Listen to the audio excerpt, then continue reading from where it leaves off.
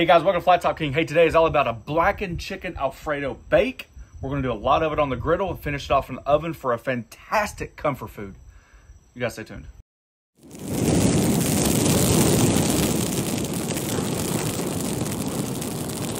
All right, let's do a quick rundown of the ingredients. Got some chicken out. Got a big bad boy right here, so we're gonna flatten that out really good to show you guys what we're doing. Here's some that's already been done. We're gonna blacken that today with a little bit of this. It's kind of like it's good, I like it. Gets the job done. Here's the kicker. Got some tortellini. It's got the 5 cheese blend. We're gonna make a casserole style. So we're gonna boil that, finish it off on the griddle to toast it up a little bit. When we make an Alfredo sauce, we got the heavy cream, some butter, Parmesan cheese, add a little garlic. Make kind of like a cheese sauce. Toss that tortellini in there with a blackened chicken. Then we're gonna melt some butter, do some little panko, put that over top for a little crunch factor, put it in the oven, and it should be absolutely fantastic. This is my cheat day. Comfort food 107. All right. All right, you ready? I know, it's Friday. I can't believe we're not having Domino's. We're having this instead. All right. I know that makes you excited. It does. It absolutely does. Just for the chicken, just make sure it's even. Whatever you want to use. There we go, looking good. See that? Just use the Ziploc bag and you're good to go. We're just going to season it lightly on both sides.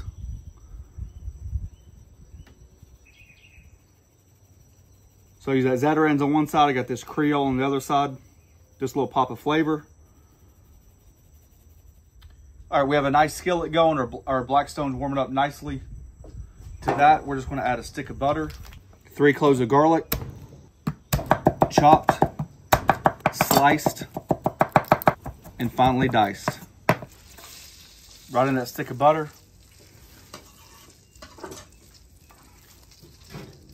And then this butter right here, you're just going to make sure it melts, kind of makes that garlic fragrant.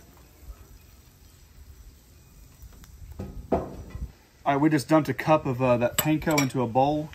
And then I'm gonna put in about probably 3 to 4 tablespoons of that melted butter and garlic. Toss that together really well. And that's gonna be our crumb topping to go on top of the Parmesan bake.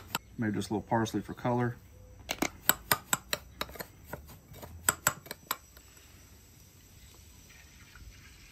One pint of heavy cream. 1 cup of half and half. And then we're just going to grate this whole block of Parmigiano Reggiano right into the sauce.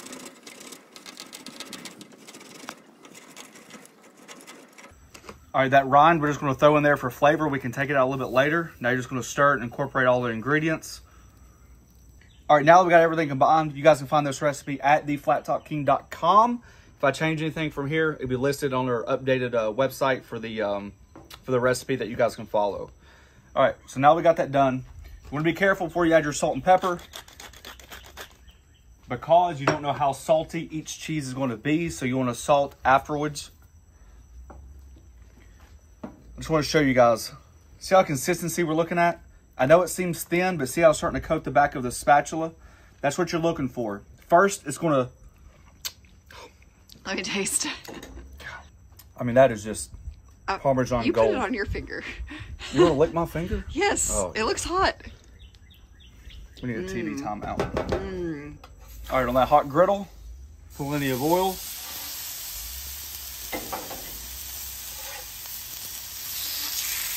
All right, I always try to teach you something in the video, no matter what it is. One way to keep your griddles and your skillets on the same page. What do I mean? One way to keep your skillet from overheating, it's almost like the elevated system, right? We got a little heat down here on the bottom. So you can see I've just moved it on the surface right here. You need to be very careful walking back and forth on your griddle so you don't knock your handle off. But it keeps it just warm enough. If you keep it like this, your sauce is going to start boiling. And when it does, you're worried about it breaking. You don't want it to boil too much. And this goes with anything. So just keep it right off the edge just a little bit. My temperature stayed the same, so that way I'm allowed to keep the heat for the chicken so it can blacken. I just got a knob of butter. We're just gonna go all the way around the cast iron, all the way around it. tops, bottoms. It's just a good way to protect your skillet, especially that cheese sauce when you bake it. Plus, obviously, it adds flavor. The oven's set on 375. Try to hit a new landing zone when you flip it.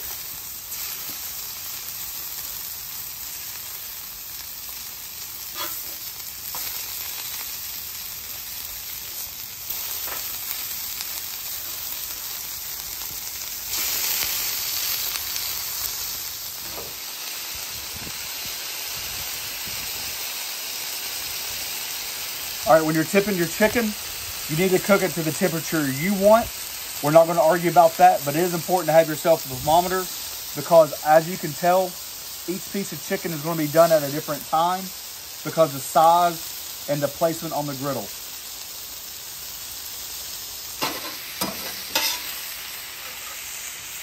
You definitely don't want to go ahead and cut your chicken now. You got to let it rest. So while it's resting, would be a good time to do your pasta. One thing about pasta, you have to understand, the pasta needs to be your main focus. So when it's ready, you need to be ready, not the other way around. So let that do its thing. All right, my griddle is completely off. I'm just gonna lightly put them on the griddle for a minute, help dry them out, and maybe luck out and get a couple toasted notes.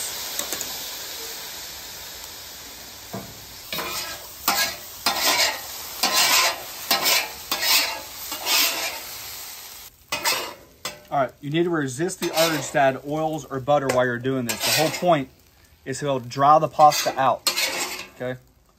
Big difference. You want that Alfredo sauce you made to adhere to that pasta, okay? I'm just gonna add a little bit right now, not a lot. So that way that pasta can start absorbing that Alfredo sauce.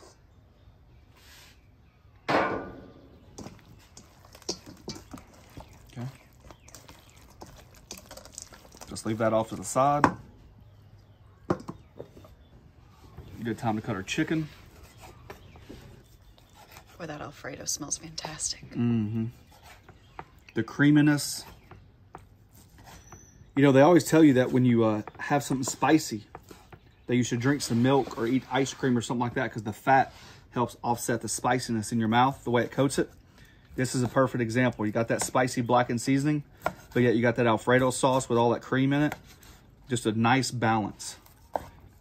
And people always ask, how do you do juicy chicken on the griddle? Flatten your chicken out and don't cook each piece the same time on the griddle. You need to pull them when they're done. Each piece is going to be able to cook at a different rate, at a different temp. So just be aware of that.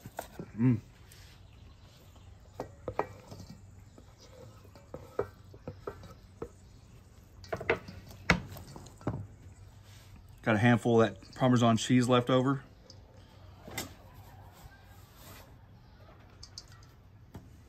All right, I'm gonna save just a little bit to pour on top. So let's say about 75% of the liquid you got left.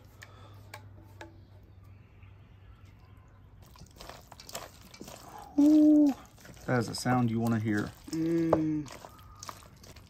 All right.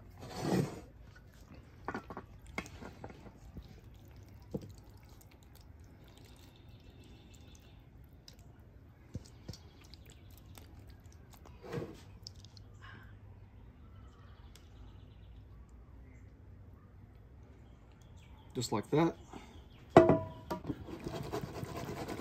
That leftover gonna be for dipping our breadsticks in. Oh, you know it. I don't know if you, don't even get them started on that. Got that garlic, parsley. Obviously this is optional. We just love the crunch factor. Just changes the texture up a little bit. I'm not trying to overdo it. Like I said, in the oven for 375 until this bad boy is bubbly, golden, brown, and delicious. Well, when it's in the oven, you cook it to what you like. Remember, everything is already cooked. Got little crispies on the edge. The Parmesan cheese is setting up nicely on the edge of the cast iron.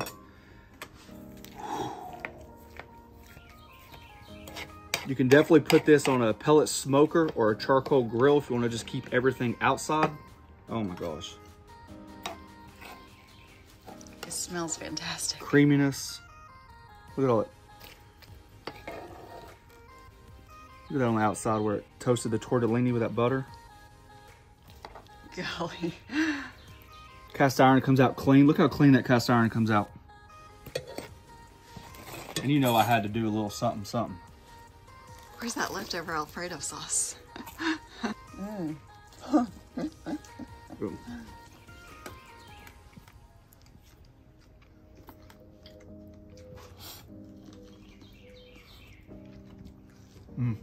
Super hot.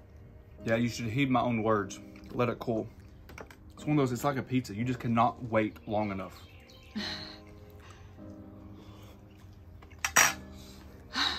You speak the words without me speaking. You know all this is a dang home run. This is absolutely fantastic.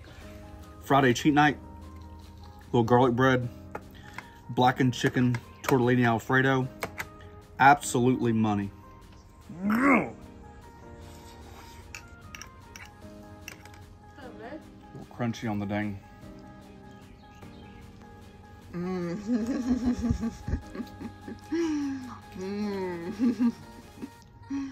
Wow. Yep. That'll do it any dinner service right there. That is fantastic. Golly, boy, this is sinful. All right, guys, there you go. This might be better than Domino's Friday. It better be better than Domino's on Friday. It better not be better than Domino's on Friday. The girls like their Domino's. Just something different, and that's what griddle cooking is all about. Taking normal things that you wouldn't normally think of, enjoying the outdoors, having a blast. The kids already chowing down on the dang garlic bread. That's what they like to do. Yeah. If you guys are interested, we have a join button down below. It's a membership program. We thank each and every one of you for taking time for doing so. Check us out on the Griddle Group on Facebook. We talk about griddles where we come up with ideas like this. Thanks for watching. Don't forget to press that subscribe button, pound the notification button, share it with your friends. Peace. Quick shout out to the cast iron community. I think I've abandoned you guys.